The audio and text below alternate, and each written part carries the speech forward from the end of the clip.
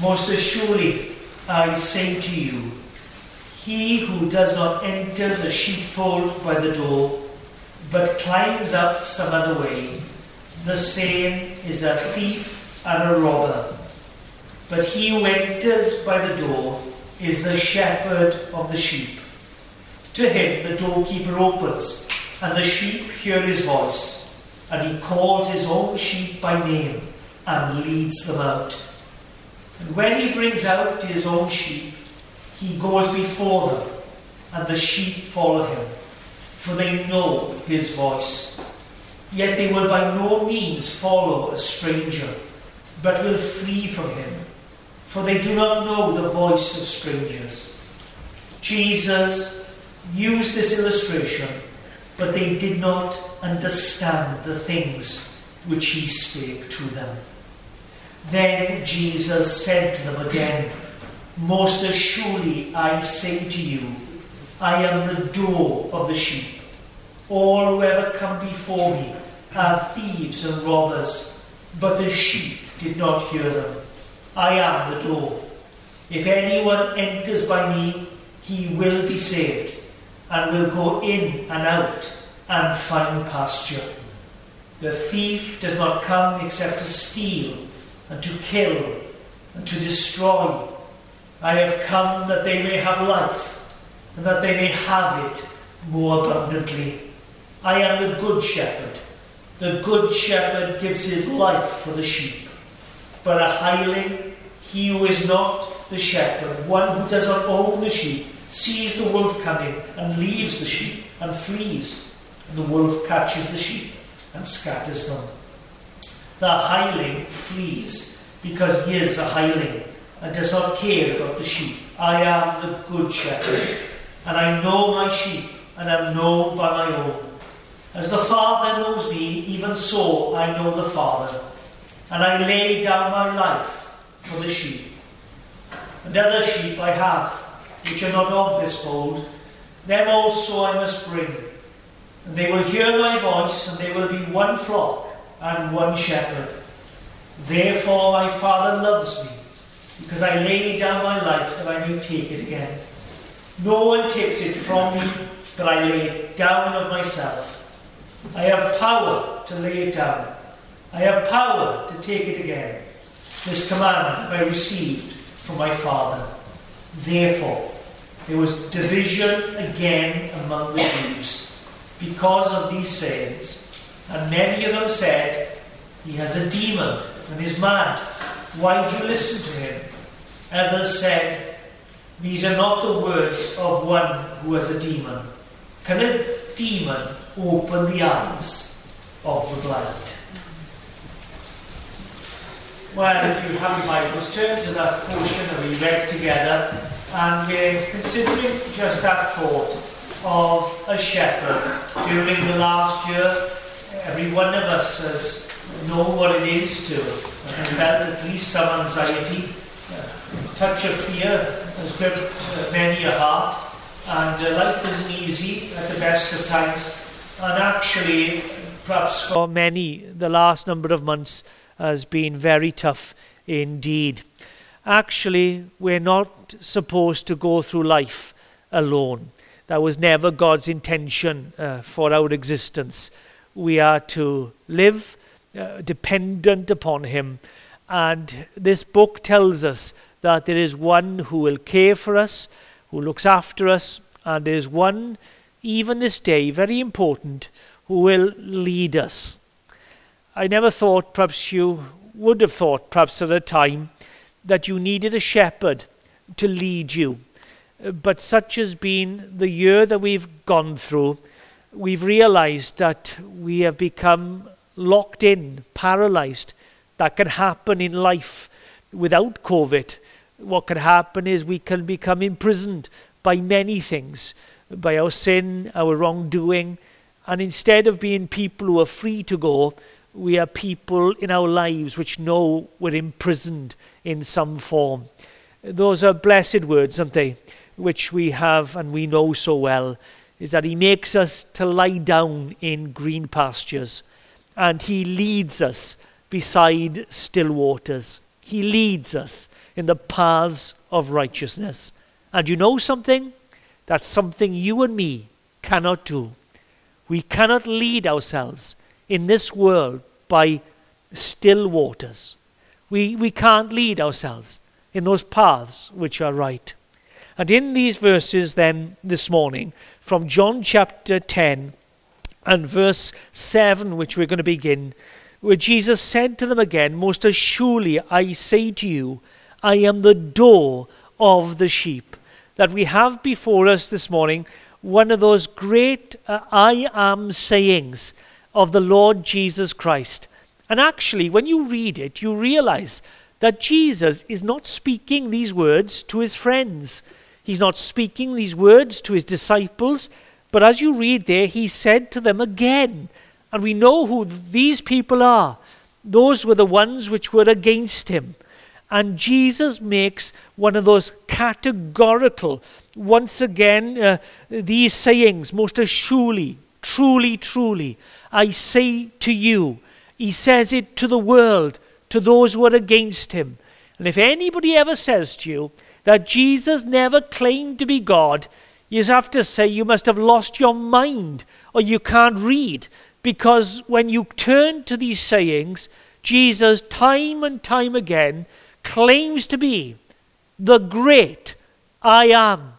And in those 7 sayings, you have now this wonderful one. I am the door. And when you read this, you understand that when Jesus came into this world, the message that he came to preach was about himself. Jesus Christ is the answer to our every need. And it's not about what we do or how to live, but it is about himself. Now, there can't be anything worse or more abhorrent or even to turn you off from listening than when a preacher preaches about themselves. But that's what Jesus Christ did. All the time, everywhere. He spoke about who he is. And when you begin to open up the page, you begin to realize that this person, Jesus, is like none other. And he speaks these words, as we said, not to those who are for him. And he says, truly, most surely, I am saying to you, I am the door of the sheep. And this morning, just simply from verse 7 to verse 9, these 2 points, considering now the shepherd, that we need to know something about him. And perhaps you need that in your life. You've come to a dead end. You've come to a brick wall. You've come to a place you cannot move. You come to life and you're stagnant. What wonderful words they are. I am the door. And you have one in which you can come and you can go. This great claim of the Lord Jesus Christ. And first of all, very simply, because it is simple, that's how Jesus taught. Jesus came. And you know, every single person can understand on one level of what he's saying. Do you know the child, as young as a child may be, people who can't read or write, people from all over the world, of every age, in the whole of history, could understand this. I am the door. Every one of us knows this morning. How many doors have you come and you've gone out of? The door of your bedroom, door of your bathroom, door of your kitchen, your front door, your car door, the doors of the church. And the Lord Jesus Christ, he comes and he says, look, I am the door of the sheep. How many doors have you walked through in your life? Going to school, school doors, work doors, office doors. Some have known prison doors. And the Lord Jesus Christ can say, now listen, you may have walked through many doors in your life, but have you walked through this door? The door of the Lord Jesus. I am the door to the sheep. And what Jesus is speaking of here is telling us of who he is in this world. He is the one who is the entrance and the exit from this world to the next world. That the Lord Jesus Christ is the one who in this world is able to give you the freedom to come and to go in your life as God wanted you to be. Jesus Christ is proclaiming in a very serious way of the fact that when you've come to a place that you need him, the door. Let me describe it like this. In the project we've had as a church, in our building project, thankfully now, with people in the gallery, good news for you. There is going to be an emergency exit. And that always worried me. That when people came to this place, there was not an exit. If there was a fire and you were caught, there was only that porch and you could then be caught and trapped. And you need in this life, an exit, an emergency one to the world which is to come. But what's even serious is this. But every week in a world which is perishing, the news has gone out, there is a door of escape. And the Lord Jesus Christ came into this world. That's what he's saying here at this point. When he says, that's what I am to my sheep. Remember last week we described that sheepfold. It was made of stone. It stood about 10 feet high. It was circular with a very narrow entrance. And what used to happen was that the shepherd would bring the sheep into the sheepfold. And what took place was the sheep had to be there for the dangers they were exposed to, the fact that they would be safe.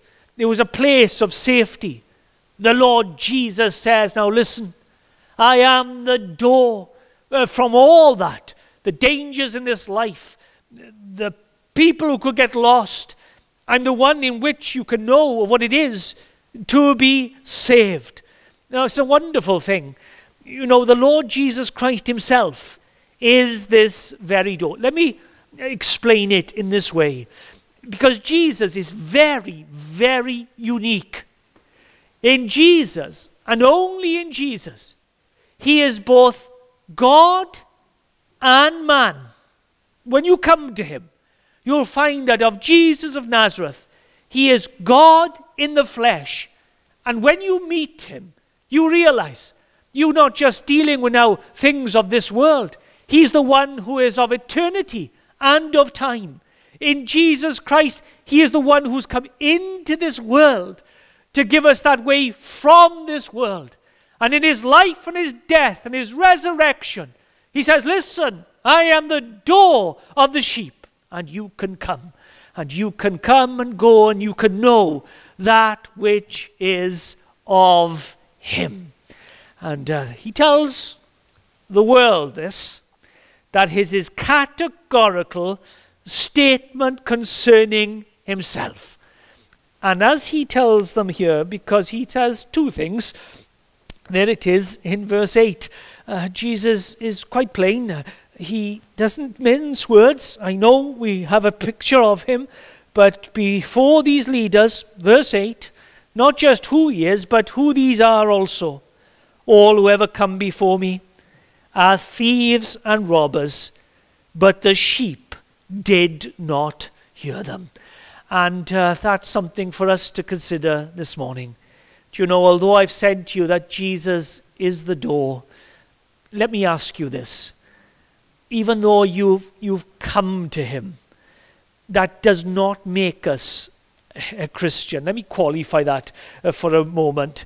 In verse 9, you see, it's everyone who enters by me. But the fact is that many come to him. All who ever come before me. And that's what you find in life. And Jesus was on this earth. People came to him. These people did. But he calls them thieves and robbers. You know that because of verse 1. They are the ones who climb up another way. And he says they do not enter by the door. And there are such people in this world who will come to Jesus, and even though he is the way of salvation, even though he is the entrance to eternal life, even though he is the one who can bring us to God, there are people who will come, and they're like these Pharisees in one way. They want to climb up another way. They believe there's a way to heaven. There's another way out of this world, whatever religion it may be. And they think that there's another door. And Jesus says, do you know what you are? You're a thief and a robber, because you take away from his great glory and his honor and his claim and his work and all that he has done. Take away from all that by trying in your own strength and your own ways. Now it's possible, you see, that there's many, even here this morning, that you can come to the door but never enter it.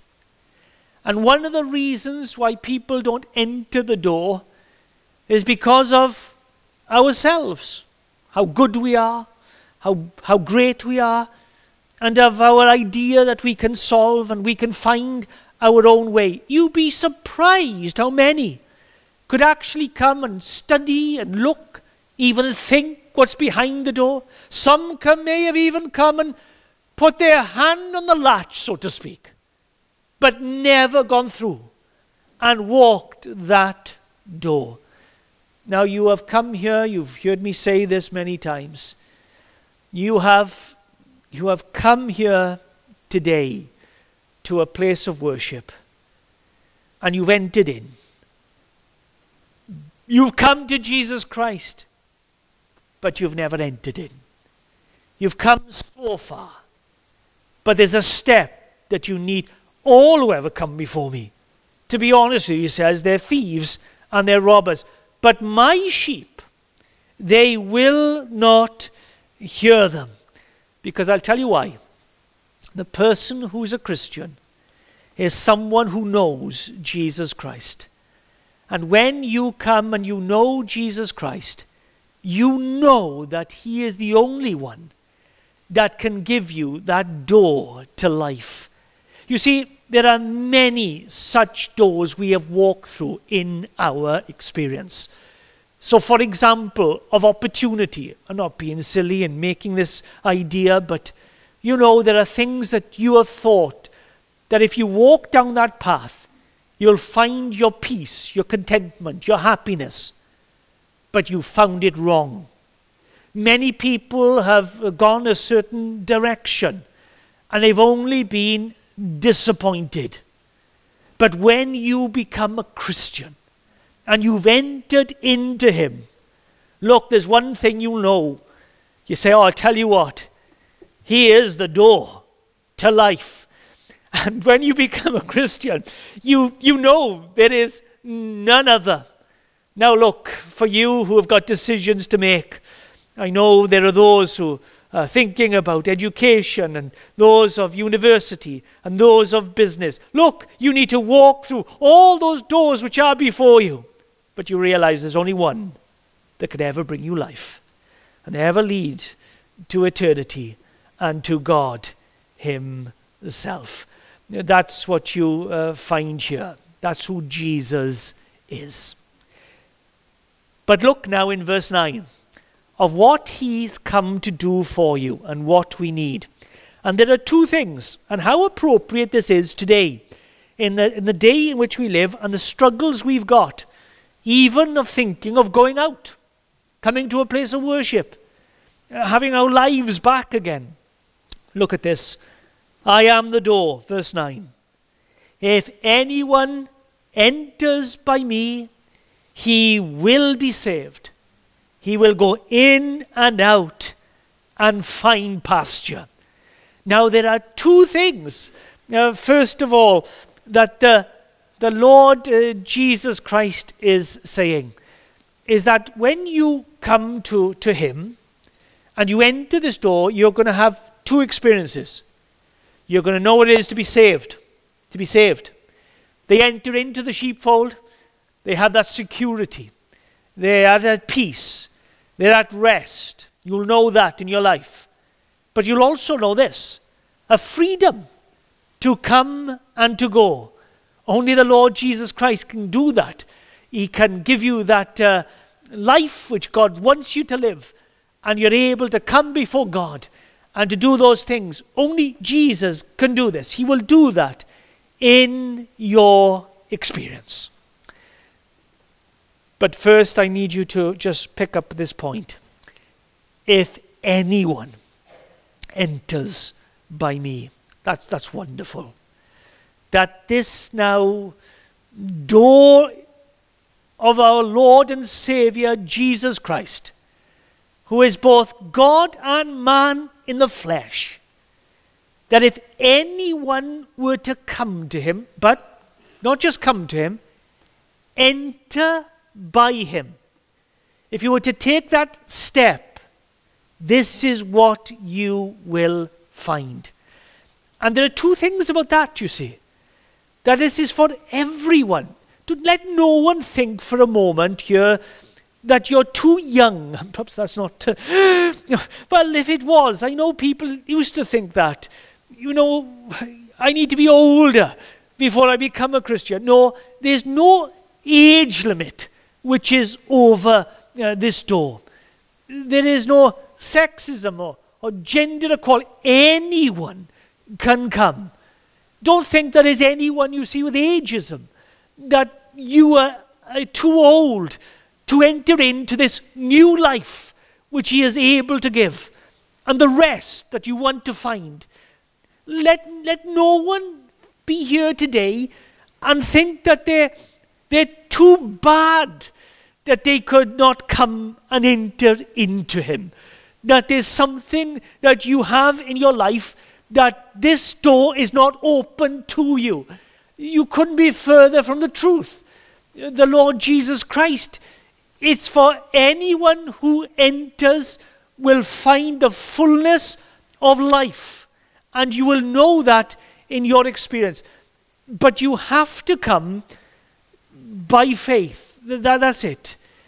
In a way that you need and know that Jesus Christ, I don't know if you've ever had that experience where you may have passed many a door, perhaps a nice house, you've thought to yourself, I wonder what it's like inside.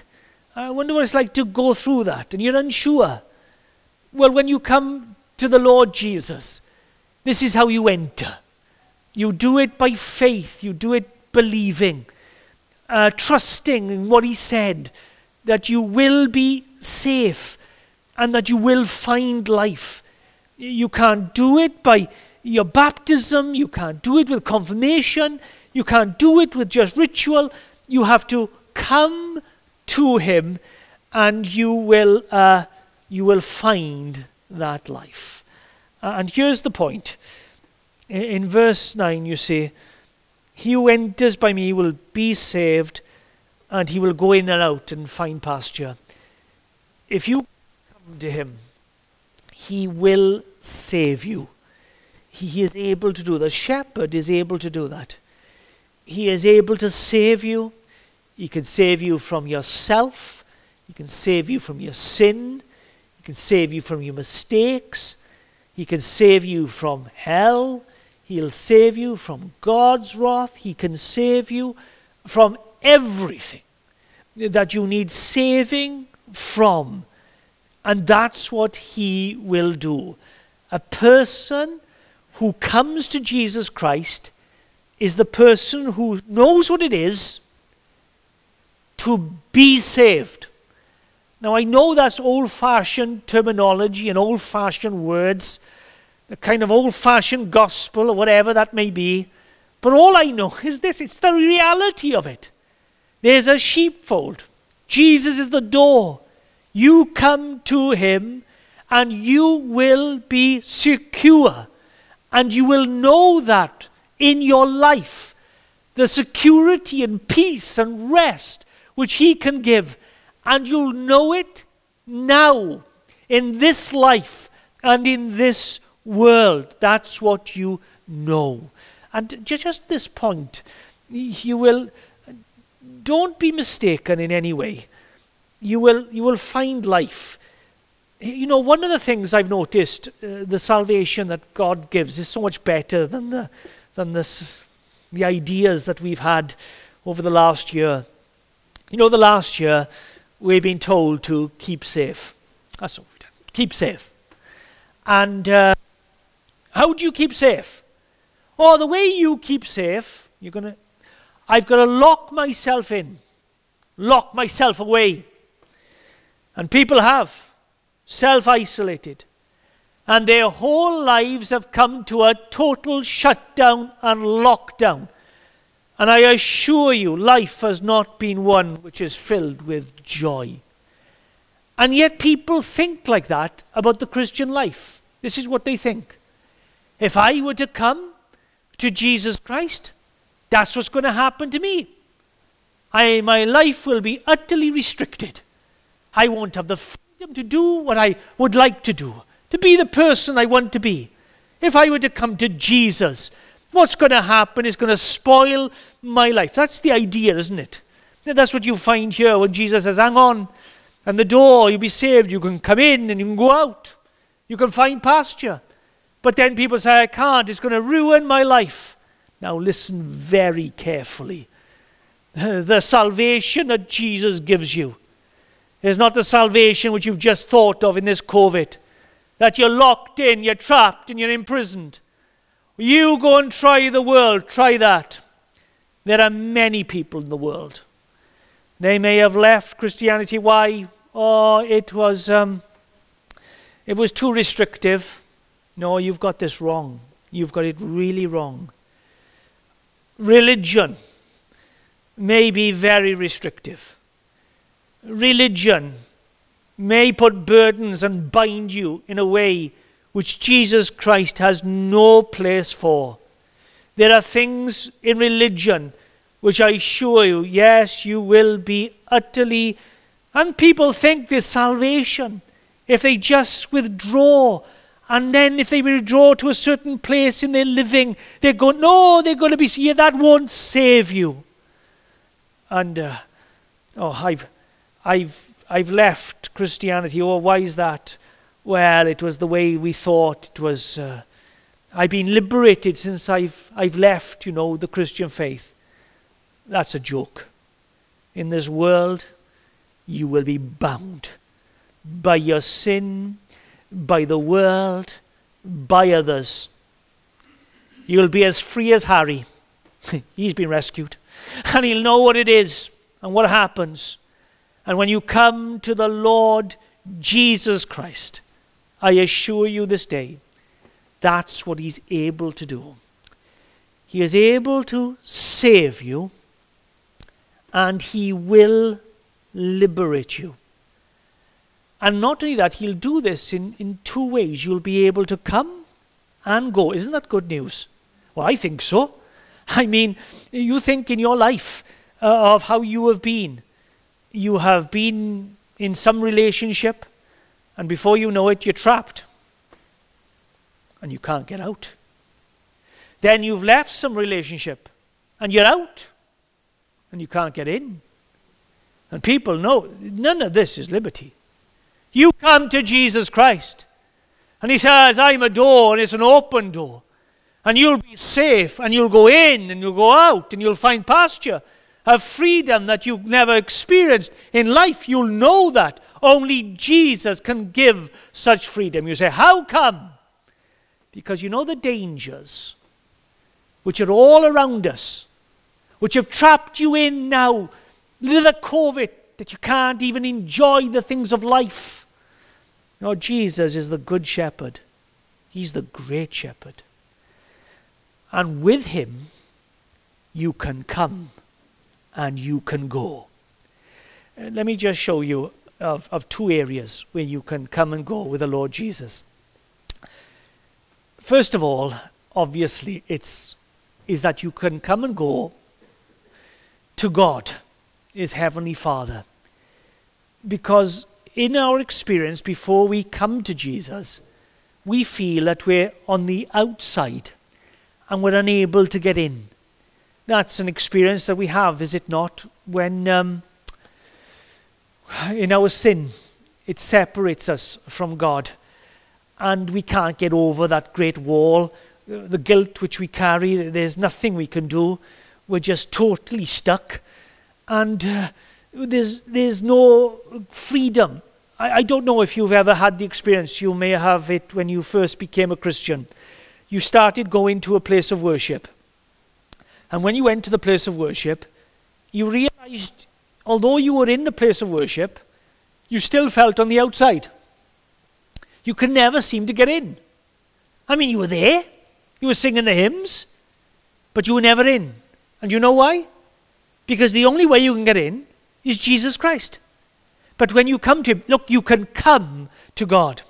Let me just give you this verse. It's found in the book of Romans, chapter 5 and verse 1. And it speaks of a person who's come by faith to the Lord Jesus. Wonderful things. Therefore, having been justified by faith, we have peace with God through our Lord Jesus Christ. Look, through whom also we have access by faith into the grace in which we stand, and we rejoice in the hope of the glory of God. There it is. You come to him, and you can this morning know what it is to come to God and pray to him and know him, have fellowship with him and enjoy him. You know that? That's good. But look, there's something else here. When you know Jesus as the door, he will lead you in your life to the life that God has for you here on earth.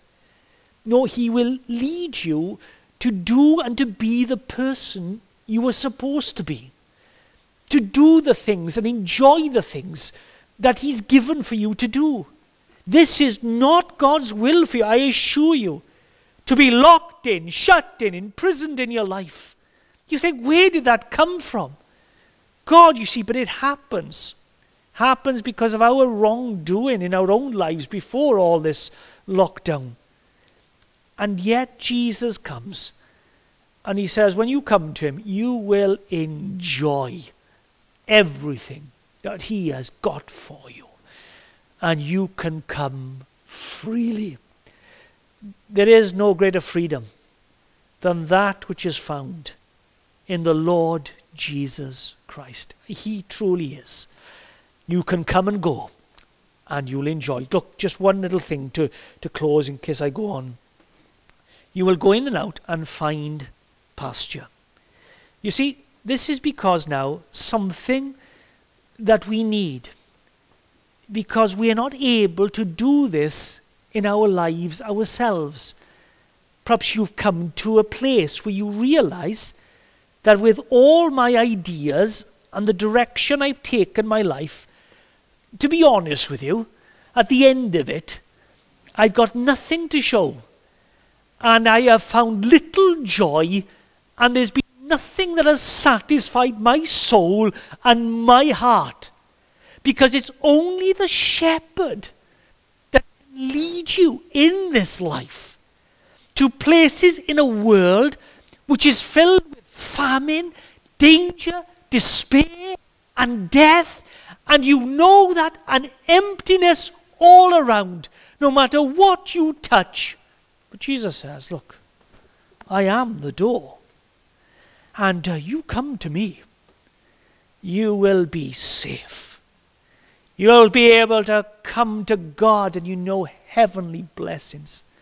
You'll know what it is to go out and you will have pasture. Listen, as sheep, you're fed and there'll be provisions and plenty and it abounds.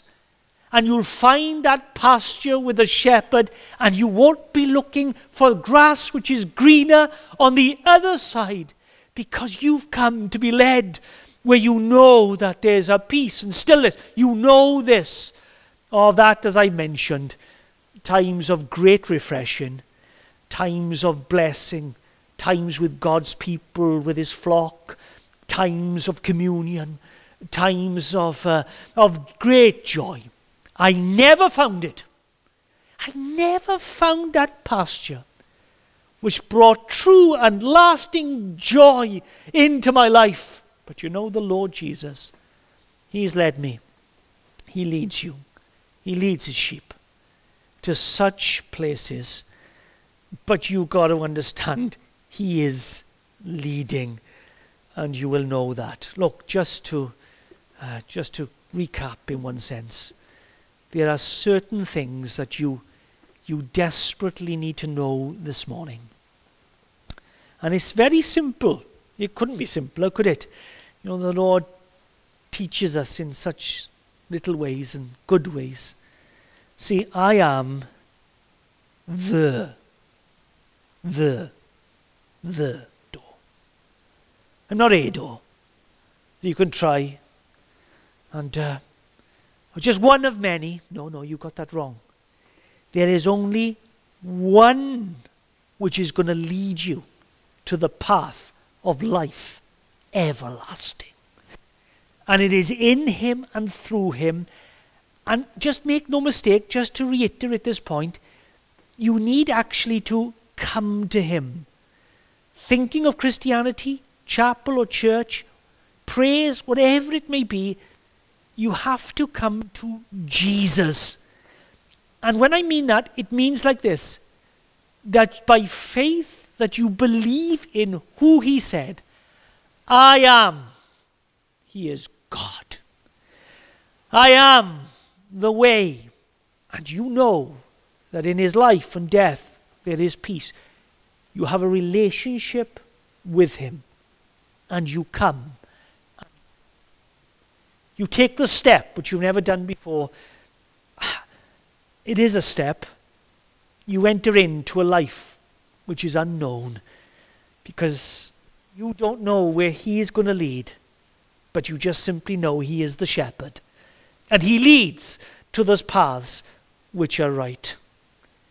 You need to know this. Just to recap, look, there are thousands, hundreds of thousands, perhaps even millions. Yeah, I think there will be millions in this world of 7 billion people this morning which are looking for an exit. They're looking for a means of escape.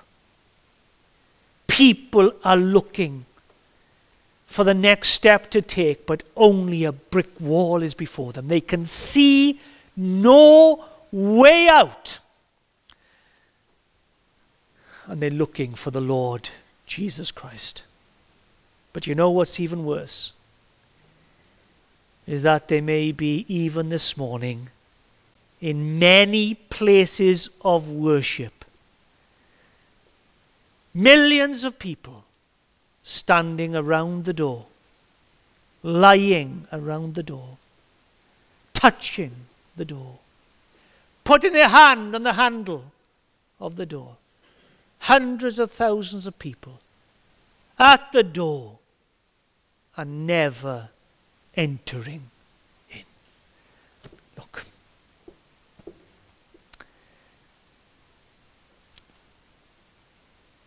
Let's pray. Let's pray.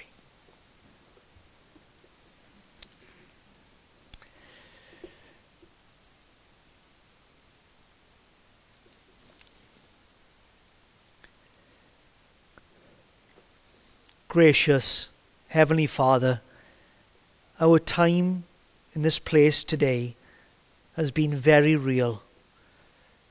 We have not gone through, Lord, emotions. We have not gone, Father, through ritual. But we are thankful that we have been able to come to you through the Lord Jesus Christ and have fellowship with you.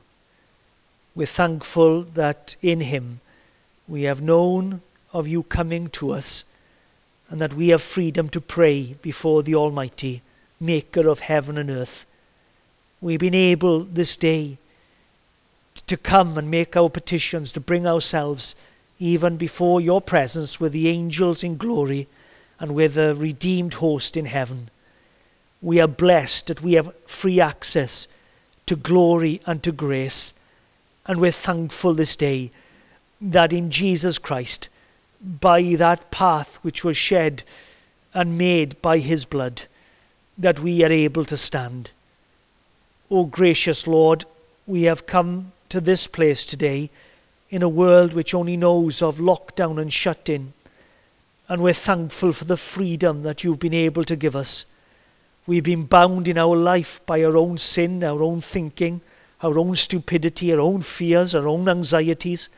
We have known what it is to be bound. We haven't done even what we're supposed to family and friends, because of fears which have come all around us.